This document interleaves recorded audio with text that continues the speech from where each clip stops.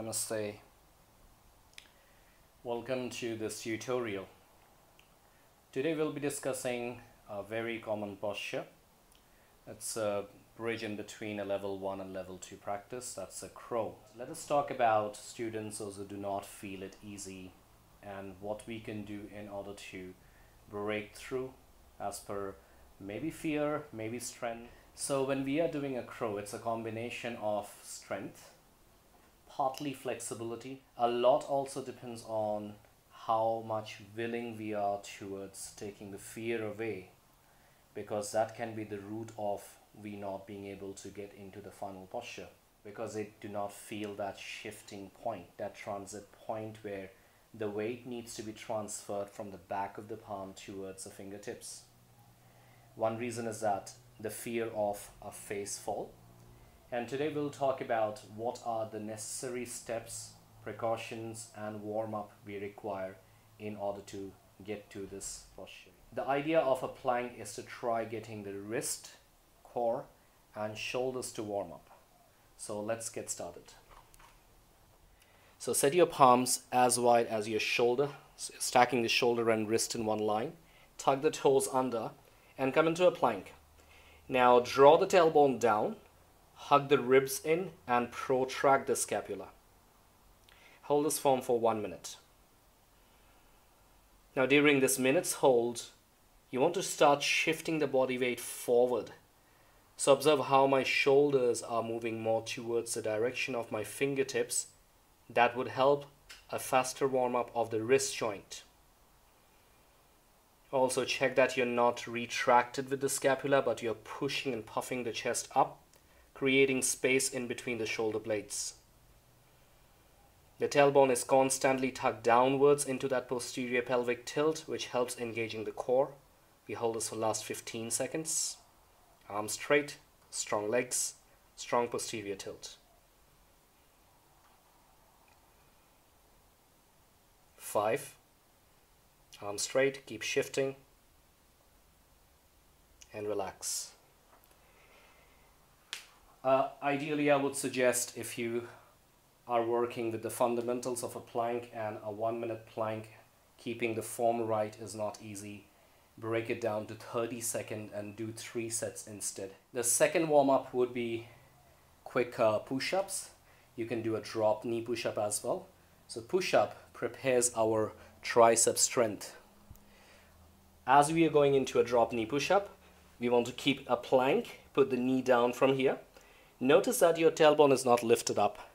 You're shifting forward enough, keeping the tailbone down, so it's a straight line from the crown of my head back to my knees with the tailbone down. If you're over here, the effect and the benefits over the upper body would not be as significant. So keep the tailbone down, go all the way down full range and push back up, holding your core.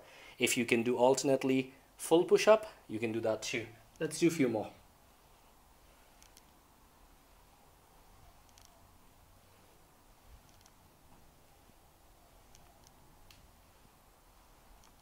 And relax. The reason I am doing the drop knee push-up is that in a crow we do not require as much strength as a full push-up would do. The reason being, if you observe the crow pose, for our angle of the arms, when we are going into a push-up, we are getting our upper arms almost parallel or more than that, and then we push back. But as I am going into a crow, if you observe the angle of my upper arm, they are not parallel to the ground. So the bending of the arms would not be as deep as is required in a full push-up. Hence the strength required for a full push-ups would be a lot more greater compared to just talking about the tricep strength as much we are using in a crow. So as long as you have a half push-up with the right form, that is fine. The next warm-up we'll be doing is just shifting the weight from the feet to the palm, getting a sense of the lightness around the toes and the palms carrying the weight. So I sit down in a squatting position. I put the center of my tricep against kneecap, center of my tricep against the kneecap. I set my palms down around 1 to 1.5 feet ahead of my toes. I keep my palms as wide as my shoulders. I keep my index fingers facing forward. And then I lean my body front, shifting front, and feel my toes getting light. And then I go back. That's one. Shift, palms heavy, toes light. Go back, toes heavy, palms light. Shift, palms heavy, toes light. Go back. Few more. Shift, lighter toes. Go back. Shift, more shift. Go back. Shift, go back.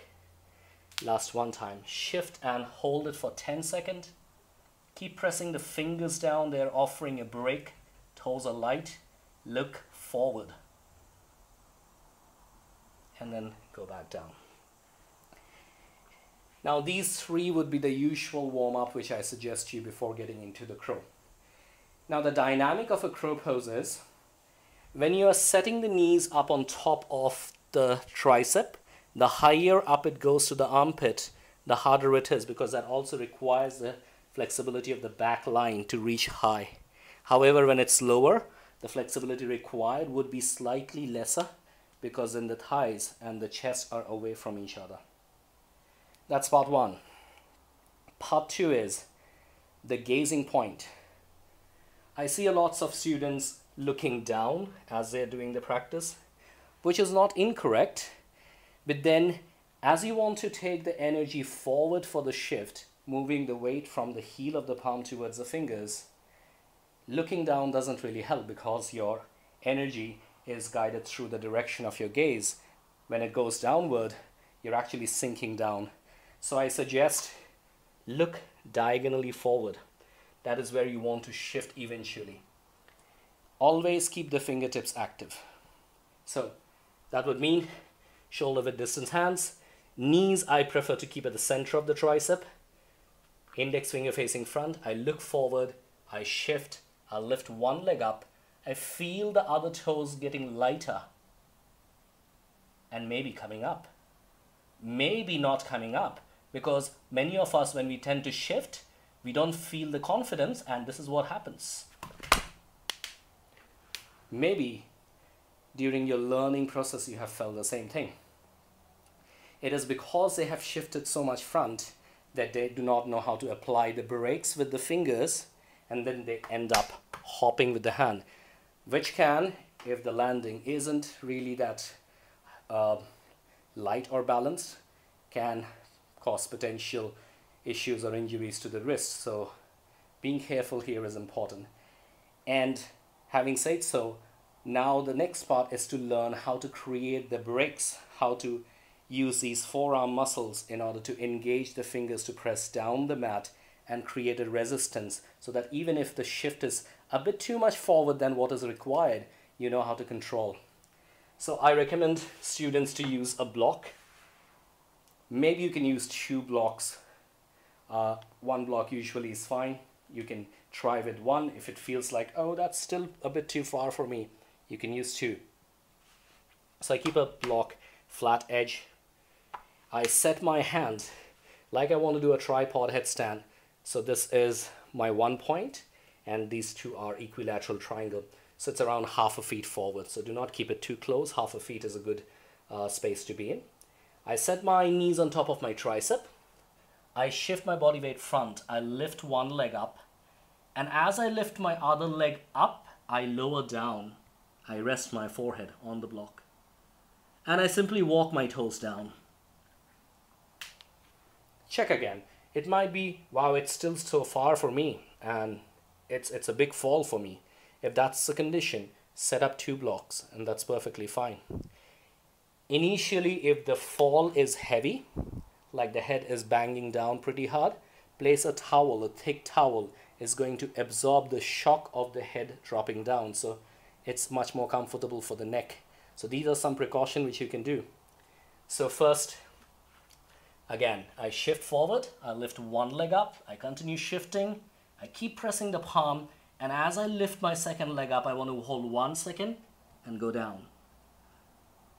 Over time, I want to increase the holding time. I want to slow down the dropping pace. slow down the dropping. So I shift. Maybe this time I try holding 1, 2, and I slow down the drop.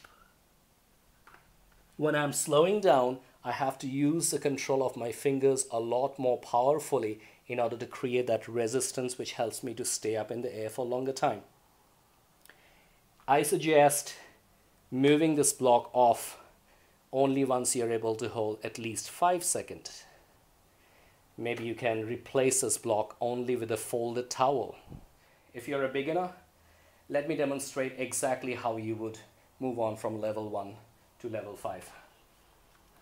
So beginner, up, oops, day 1. Once the second toe is off, you're falling down, but again, do not walk. Repeat that. That was a bit slow. This could be your practice for at least 1 to 2 days. If you're doing this consistently, there is no reason why you would not slow down. The next stage, I want to hold for 2. 1, 2. Go down. If you can hold longer, that's fine. But here the idea is holding and then going down to build up the control of the fingers. As long as you have got the power on the fingers, you can hold up for much more longer time. And this is mainly related to the fear of the forward shift, which we want to break through. Then, it probably is a 3. 1, 2, 3. I slowly go down. And that way, I take it to 5. When I'm done with 5, if you still have the fear, place a towel. If you're able to do those drills of plank, half push-up, shifting front from the ball of the feet, palms heavy, first 3 warm up as your initial setup, then moving on step by step to do it with the block, tiptoe, 1 leg up, second leg up, 1 second, down, 1 leg up, second leg up, 2 seconds, down. And the slower you can get down, the faster you will build up the strength. Your basics should be clear. Your arm strength should be stable. Your ribs should be drawn in to keep the core engaged. Your forward shifts should be felt onto the fingertips. And the gaze should be front with high hips. One last point is, there are many students who ask me, when I do my crow, instead of putting my knees on top of the tricep, if I keep this form, the knees are coming on the side, and the inner thighs which touches the tricep, it's here instead of here. So instead of here, it is in this form, where my hips are low. It is not incorrect, but it is just an easier method of getting into the form first to build up the stability, confidence, and control. I would usually not teach this form until somebody really needs it. I would try working with students with the original form first, and usually 99% there is a success rate if they are following this method. If it still doesn't work, probably I might want to give this as an option, letting the student know that eventually they want to get into the actual form. So I hope that this tutorial was helpful.